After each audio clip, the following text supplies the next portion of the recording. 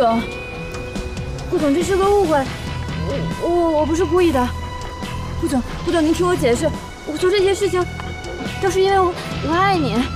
顾总，你千万别生气。顾总，再给我一次机会。贺锦熙根本配不上你，你就真的一点都不喜欢我吗？滚！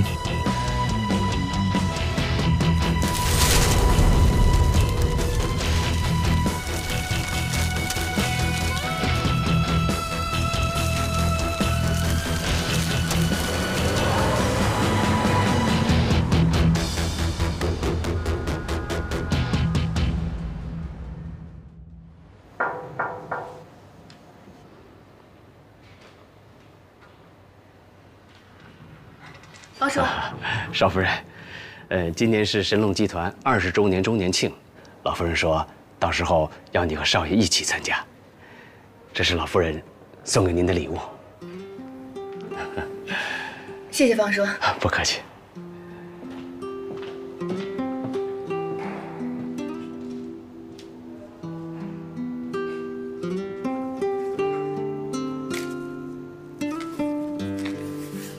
这么看来的话，奶奶应该是不生气了。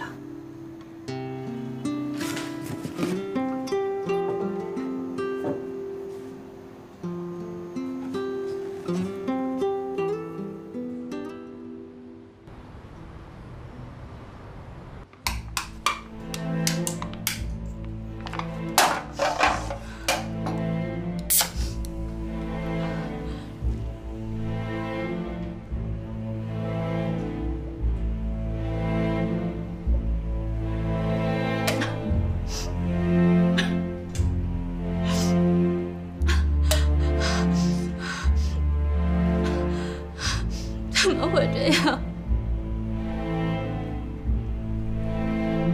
怎么会这样？我付出这么多，最后却是这个结果。顾西城，你瞎了吗？他有什么好？还单纯，还善良。 那我就不单纯不善良了。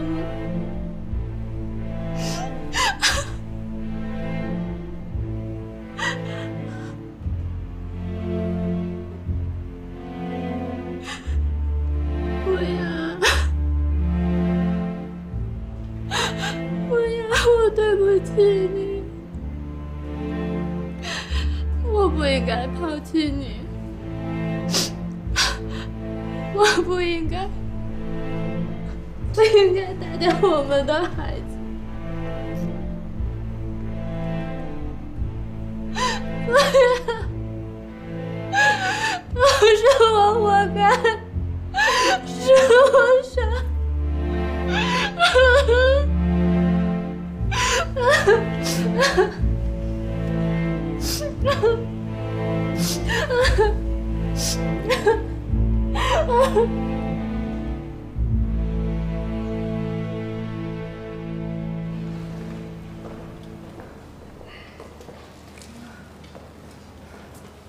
奶奶早。来，坐吧。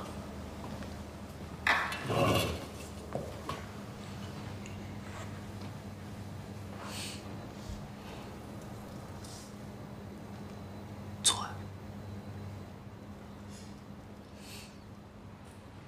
给我盛粥啊！快盛啊！哎。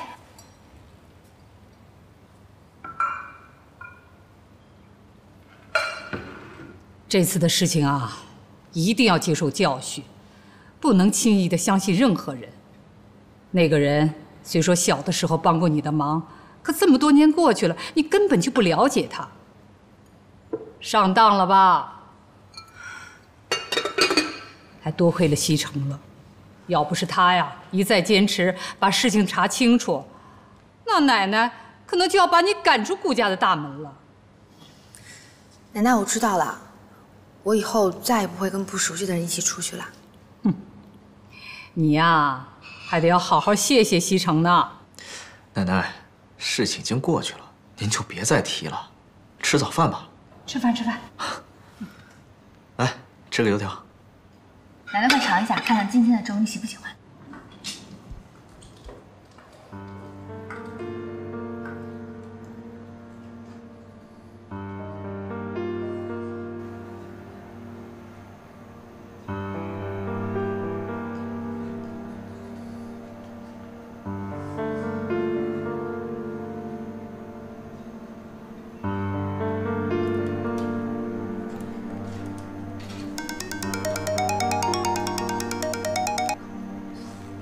喂，王侦探。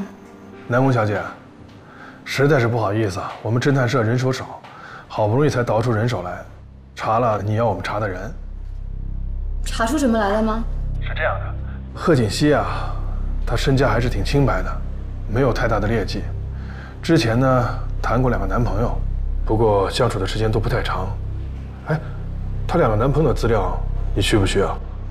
算了，这些资料也没有什么价值，对他来讲也不会改变什么。不用查了，如果没有什么事情，那我先挂了。哎，南宫小姐。喂。你听我把话说完啊。这个贺锦熙呢，小时候父母离婚了，他跟了他父亲，还有一个妹妹啊，被他母亲带走了。还有一个妹妹？对，有一个双胞胎的妹妹，2人长得一模一样。你就是顾家管家说的贺锦熙吧？南宫琉璃是吧？外表并不代表一切，胸大无脑的花瓶，顾大少爷身边应该不会缺吧？只要顾大少不瞎，我相信你一定没机会的。这么自信啊！希望你能笑到最后。这不是贺锦熙吗？就你这样子，他肯定下不去嘴的哦。你说这次咱们俩谁会赢啊？不管顾西城让我干什么，这都是我们俩之间的事儿，我愿意就行，跟你没关系。就凭我是他合法妻子这一点上，我永远都比你强。喂，南宫小姐，你还在吗？喂，王侦探，请您尽快帮我查一下贺锦熙妹妹的资料。好，谢谢。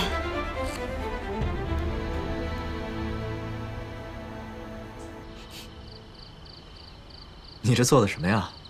中不中，西不西的？我实在是不知道你喜欢什么，所以我就每样都搞了一点。好，我尝尝。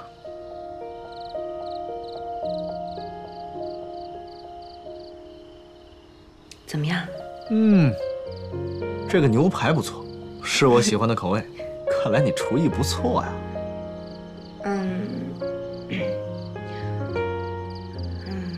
我想好好谢谢你。这次要不是你这么相信我，我可能就要背个坏名声被赶出去了。大恩不言谢，来日必将报答。哎，等等等等，贺锦熙，我对你的帮助，你就想用这一顿饭把我打发了？我不是那个意思，我确实想好好感谢你，可是我想了半天，也不知道该用什么样的办法。我觉得你好像什么都不缺。哎，谁说我什么都不缺啊？那你缺什么？你说吧。别人可能做不到，但要是你，一定能做到。那你说吧。我们的爱情到这儿刚刚好，剩不多也不少，还能忘掉。咱们俩结婚的时间也不短了，这一次我又帮了你的大忙，你说咱们俩的关系是不是可以再进一步？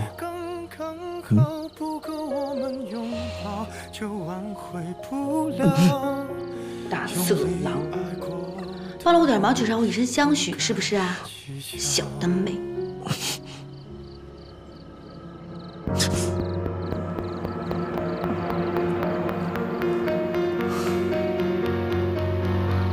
是否要逼人起了家，亮出一条伤疤，不堪的根源。我都不知道我们公司20周年周年庆穿什么。哎，你要穿什么呀？我也不知道呢，便宜的衣服吧都不太好看，好看的太贵了。哎，你说你穿什么？我都结了婚了，穿什么不行呀？但是你们得好好打扮一下。说不定还有什么机遇。对呀。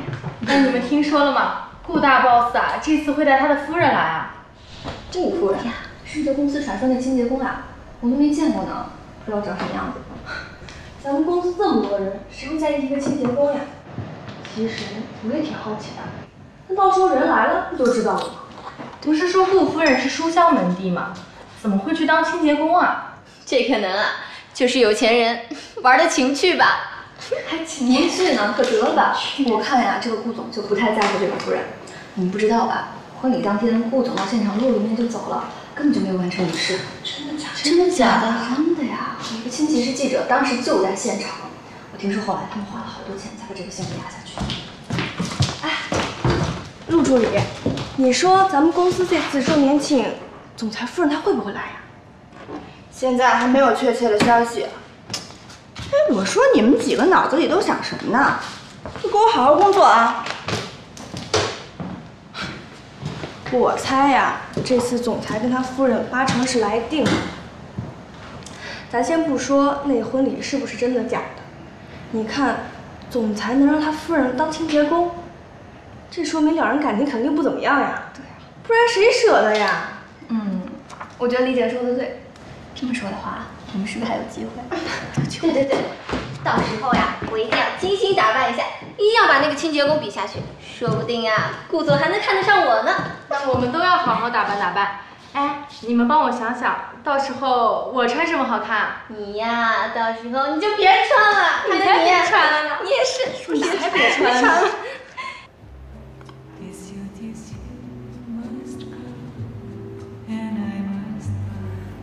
薇薇，你有没有时间啊？你教教我化妆吧，就是化那种参加大型活动的妆。大型活动？你做礼服了没有啊？礼服有了，可问题是现在我不会化那种妆，就那种不灵不灵的。哦，我还以为什么事儿呢。这个简单，我带你去一个地方啊。去年我们公司化妆舞会的时候啊，我妆就是在那儿化的，可好了。哎，放心，我帮你搞定，保证让你亮瞎他们的双眼。西城啊，奶奶年纪大了，的确不如你们年轻人了。上次的事情要不是你坚持啊，可能奶奶就要办错事儿了，还真是多亏你了。奶奶，我知道您是为我好，但是啊，您对锦溪不了解。哦，这么说你了解她？您看她平时傻乎乎的，其实她心肠确实挺好的。没那么多花花肠子。好啊，只要你们俩好好的，那我就放心了。您放心吧，我们一定会好好的。西城啊，我看这次20周年的周年庆，你就把锦溪带去吧。人家嫁给你这么久了，总该让大家认识一下啊。你说呢？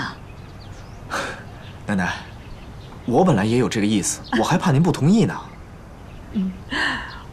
我的大孙子，你是懂事了。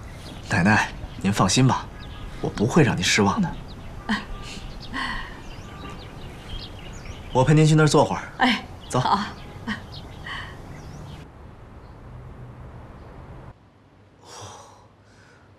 哦，回来了。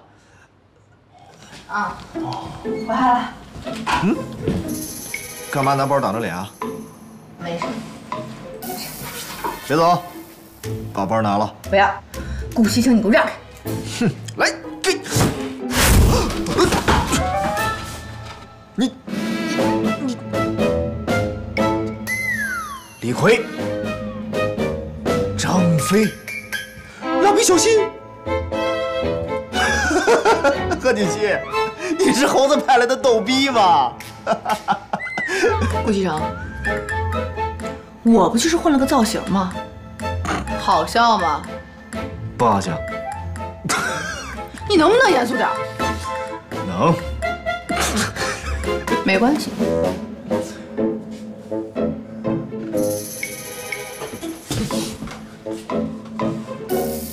没见识。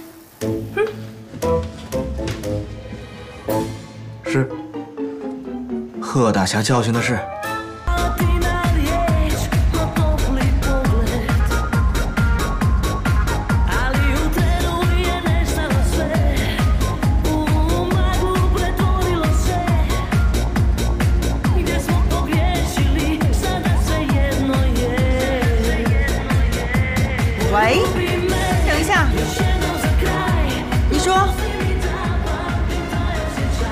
是你啊，你好久没跟我联系了。苏小姐，南宫琉璃现在已经不怎么出现在公司了。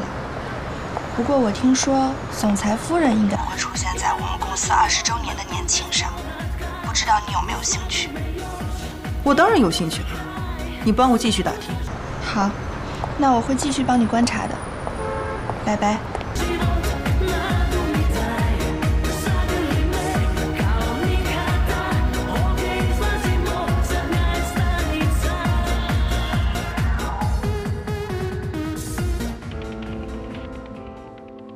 南宫小姐，你好好看看，这里面都是贺锦熙和苏妍希姐妹俩的资料。你还别说，她们姐妹俩长得真是一模一样，就像一个模子里刻出来的一样。贺锦熙父母离婚之后，贺锦熙跟着他父亲，苏妍希跟着他母亲。姐妹俩的感情不太好，平时很少见面。前几年，他母亲出了车祸，成了植物人，一直是苏妍希在照顾。我的人查到，贺锦熙在家医院做整容的时候，因为药物过敏，导致了皮肤溃烂。后来这家医院还对他进行了赔偿。随后我的人还查到他的出行记录，顾西城结婚的当天，贺锦熙根本就不在本市。顾总好。阿伦，用点心，把它搞得漂亮一点。放心吧，顾总，保证让您满意。那这位小姐，请你边请。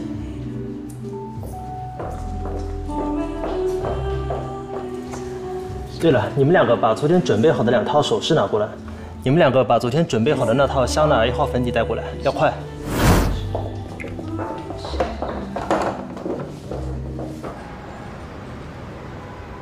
贺锦熙整容失败，那么当天出现在婚礼上的那个人，就一定不是贺锦熙啊。贺锦熙出去，应该就是为了做修复。这么说的话，当时在神农集团做清洁工的那个，就一定是苏妍希。原来贺锦熙一直让苏妍希冒名顶替自己。顾西城一定不知道自己被骗了。如果我告诉他，顾西城一定会把苏妍希赶走，也不会原谅贺锦熙。就算我不能得到顾家少夫人的位置，我也一定不会让你贺锦熙如愿。可是怎么才能当众揭穿苏妍希这个骗子呢？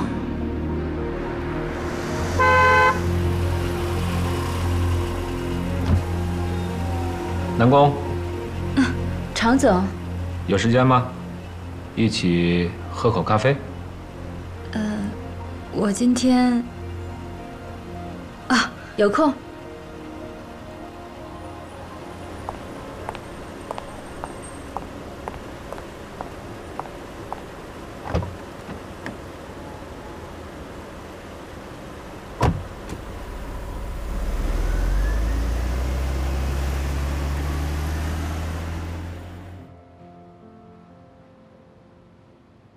怎么会突然辞职了？有什么困难可以说出来，我可以帮你的。这段时间家里出了些事情，怕耽误工作，所以就辞了。常总，您最近忙什么呢？我去趟报社，公司要举办20周年年庆，顾总可能会带夫人一起参加。我去跟那边的记者们打个招呼，免得他们说什么不该说的。顾总会带顾夫人一起去？那天除了报社，电视台会不会也去？当然了，神龙集团的一举一动，媒体都会非常关注的。这样的话，只要我能揭穿苏妍希那个骗子，那么顾家就是想掩盖事实，也掩盖不了了。到时候，常总，我虽然在公司待得不久，但是也挺想念同事们的。如果那天我可以去看看大家，那就好了。这事很容易，我来安排。这样，年庆那天我会通知你。谢谢常总。陆安，是我。你帮我弄一张你们公司周年庆的入场券。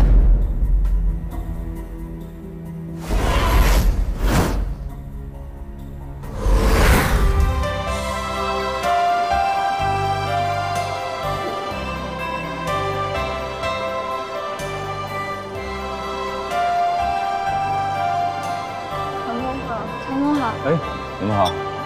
哎，你说谈恋爱了？谢谢常总的我先过去了。陆助理，你今天穿的可真漂亮啊！还好吧。哎，我这件裙子啊，好像是一个什么米兰设计师的独家定制款。上次柏林电影节呀，好像还有一个女明星跟我同款呢。是吗？哎呦，那应该可贵了吧？不过这钱花的真值，我看这全场啊就没有人比你闪。就是，我看今天全场最漂亮的就是我陆助理了。可不是？哪有啊？一会儿啊，好像顾总夫人也会来，到时候顾总夫人肯定是全场最漂亮的。你就说那个清洁工啊，哎呀，我见过，也就那样吧。行了，别说了。哎，咱们去那边跟他们打声招呼吧。好。